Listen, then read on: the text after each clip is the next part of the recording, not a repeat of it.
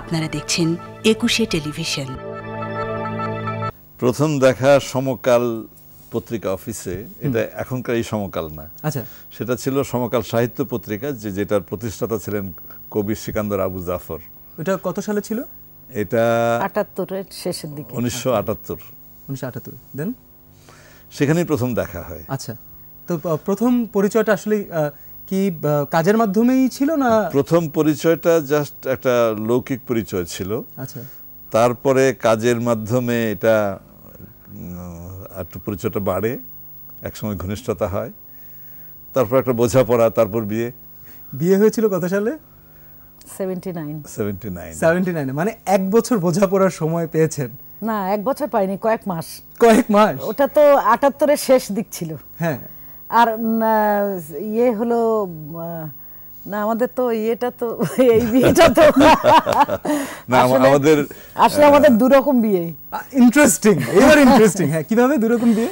মানে পরিবার থেকে একটা আধা বিয়ের মতন একটা আয়োজন করা হয়েছিল, বউ ভাতটাতের একটা ব্যাপার করা হয়েছিল। আচ্ছা, আর আমরা দুজন নিজেরা বিয়ে করেছিলাম। মানে ওটা হচ্ছে পরিবারের বিয়ের পরে? আগে ওইটা আগে, মানে পরিবারের সেকেন্ড ম্যারেজ ছিল। হ্যাঁ, ওটাকেই আমরা আমাদের বিয়ে ভাবি এবং আমরা ওটা পালনই করি। ওটা ছিল হচ্ছে তাহলে 24শে ডিসেম্বর 1978। এই এবং আমরা যতটুকু শুনেছি, মানে এটা আমার বলতে খুব ভালো লাগছে যে আপনার স্মৃতিসৌধের সামনে বিয়ে করেছিলেন। হ্যাঁ, যেটা আমরা জেনেছি। দর্শকদেরকে আমরা এই স্টোরিটা আসলে জানাতে চাই, কিভাবে হলো সবকিছু।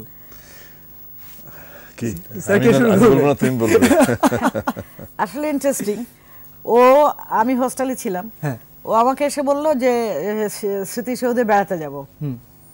তো আমাদের আন্ডারস্ট্যান্ডিং তার আগে থেকেই ছিল। তো আমরা বেড়াতে গেলাম। ও ওর বন্ধুর কাছ থেকে একটা মোটরসাইকেল নিয়ে আসলো, দাঁড় করা মোটরসাইকেল সেটা নিয়ে আসলো। নিয়ে এসে তখন সেটাতে করে আমরা স্মৃতিসৌধে গেলাম। আমরা বেড়াতেই গেছি। ও দুটো গাঁদা ফুলের মালা বের করলো করে বলল যে মালা বদল করে আজকে আমরা বিয়ে করব। তা আমরা বিয়ে করলাম।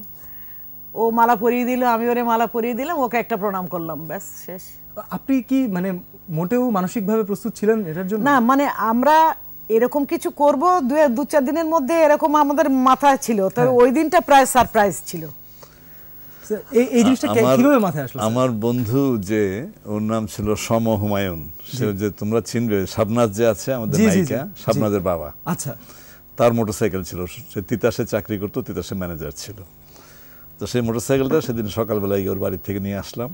আর আমাদের দেখা হলো রমনা রেস্টুরেন্টের সামনে। আচ্ছা, ওকে বললাম তুমি ওখানে এসো। ওখান থেকে ওকে মোটরসাইকেলে তুলে নিয়ে সোজা একদম সাভার স্মৃতিসৌধে। আর সাভার স্মৃতিসৌধে কোন জায়গাটায়, সেটা এখন তো যেখানে বঙ্গবন্ধুর উদ্বোধনের এটা ফলকটা যেখানে লাগানো আছে, এটা কিন্তু তখন লাগানো ছিল পাশে আরেকটা জায়গায়। তখন পুরো স্মৃতিসৌধ তৈরি হয়নি। সেখানে বঙ্গবন্ধুর যে স্মৃতিসৌধের ফলকটা তিনি যেখানে স্থাপন করেছিলেন, ঠিক সেইখানটায় দাঁড়িয়ে আমরা দুজন মালা বদল করে আমরা বিয়ে করেছি। এবং এটা আমাদের এটা ছিল যে চিন্তাটা এরকম যে এর চাইতে পবিত্র স্থান জাতির আর কোথায় আছে। এত শহীদদের স্মরণে যে স্মৃতিসৌধ, আমি নিজে মুক্তিযোদ্ধা, ওরা মুক্তিযুদ্ধের সময় নানানভাবে মুক্তিযুদ্ধের সপক্ষে কাজ করেছে। আমার বাবাও সেই অর্থে মুক্তিযোদ্ধা, কিন্তু তখন আর ওইটাকে উনি ওইভাবে বলেননি। আমরা এই শহীদ মুক্তিযোদ্ধাদের স্মরণে যে স্মৃতিসৌধ, সেইখানে গিয়ে আমরা মালা বদল করেছি। এই যে আমাদের কাছে মনে হয়েছে সবচেয়ে পবিত্র স্থান আমাদের। অসাধারণ। আমি নিজেই ভাষা হারিয়ে ফেলছি আসলে। আমাদের সত্যি কথা বলতে আমাদের জেনারেশনে এরকম ইন্সপায়ারিং স্টোরি জানা উচিত, এবং যার জন্য আসলে আমাদের প্রোগ্রামটা। আরেকটা কথা বলি, বঙ্গবন্ধু বলেছিলেন যে আমার ছেলেমেয়েরা সব বেলি ফুলের মালা দিয়ে বিয়ে করবে। আচ্ছা, কথা তুমি আবার বলেছিলেন এক সময়। তা আমরা এখন ভাবি যে আসলে তো আমরা তাই করলাম।